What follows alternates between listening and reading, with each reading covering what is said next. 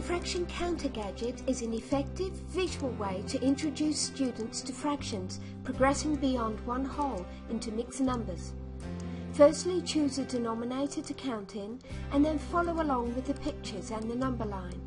The shapes animate as the fractions progress, showing an accurate representation of the mixed numbers. Count along forwards and backwards by the selected fraction, taking note of the regrouping that happens when you reach each whole number. Alternatively, jump the marker to the desired mixed number by simply clicking on the number line.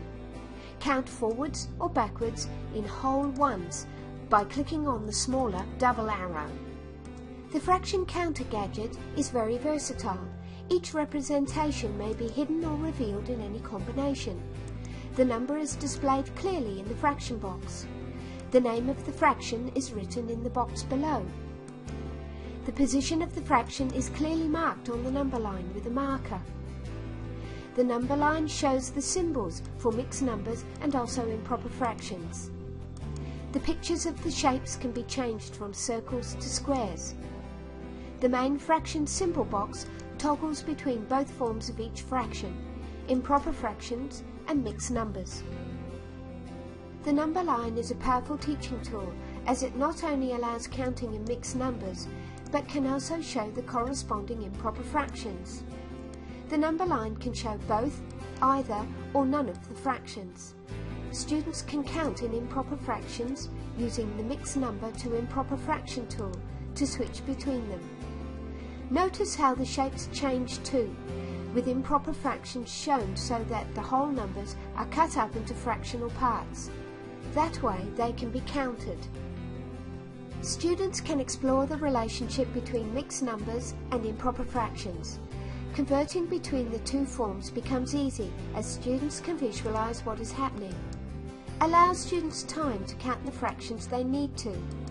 When shown several examples, students are often able to find their own formula for converting between two different forms of the same number. After a few examples of this in one class, a student was heard to say, "I know a shortcut, it's easy.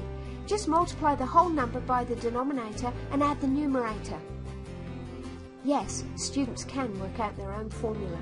There are some other useful activities teachers can do with students that go beyond standard counting activities. Hide the fraction, name and fractions on the line as well as the marker, and have your students mark on the number line where they think the number shown by the picture lies. Hide the pictures, name and the fractions on the number line and move the marker. Ask your students to name the fraction at that point on the line. Reveal the fraction to self-correct answers.